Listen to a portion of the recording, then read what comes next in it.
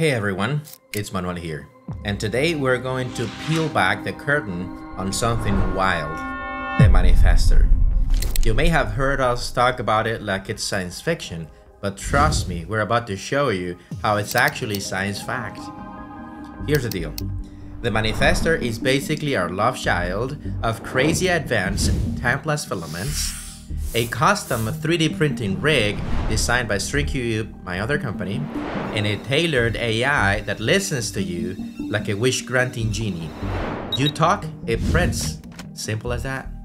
So how does it work?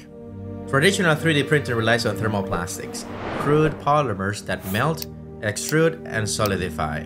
Our filaments are different. They're multidimensional metamaterials, water-soluble, polar, and programmable at the molecular level. Each filament carries functional payloads, nutrients, conductors, dissolvable phases, designed for specific outcomes. Unlike plastics, these materials interact with water, light, and biology.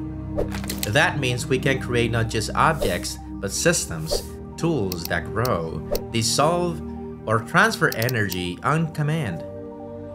The manifestor links natural language to CAD-driven parametric design. When you speak, our AI parses the request, generates the digital model, and slices it for the printer in real time. Then, using the appropriate filament blend, the device prints your object, a part, shoes, forks, a component, ready to function immediately. Think of it as a Star Trek replicator, but rooted in real chemistry and engineering. Before the invention of plumbing, we had to walk to the river for water. Before the invention of lenses, we had to squint to read. And before the invention of the engine, we required many horses to move big payloads. Before the invention of penicillin, we died out of a simple infection. And now, before the invention of the manifestor, we need a heavy injection molding machine to create something as simple as a plastic fork, and another million types of machines to create another million types of products. But now, we will just need our voices. Some people would likely use it to manifest simple things like a milk dissolvable straw made with chocolate. And some other people will use it for far more complex things to address what today seems impossible, like world's hunger.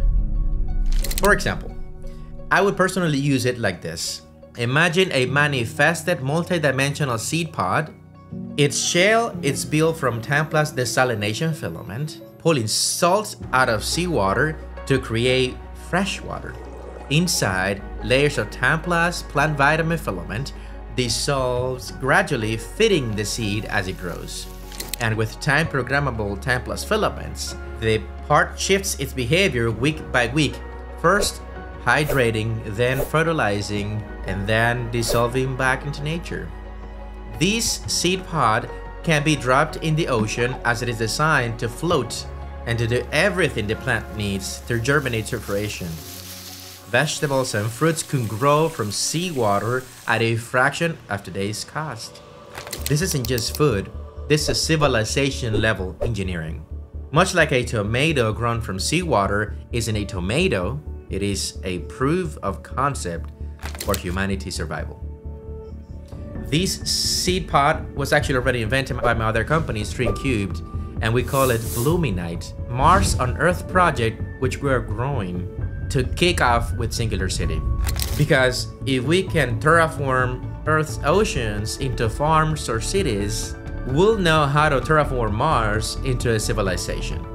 This is training for humanity's next chapter, a way to solve hunger here while preparing to build a sustainable society there. The manifestor is how we begin to expand human freedom. Terraforming Earth before Mars, or building the tools for survival we need today, or just being able to manifest everyday objects. This is precisely our vision of the future. Of course, one object at a time. Thank you.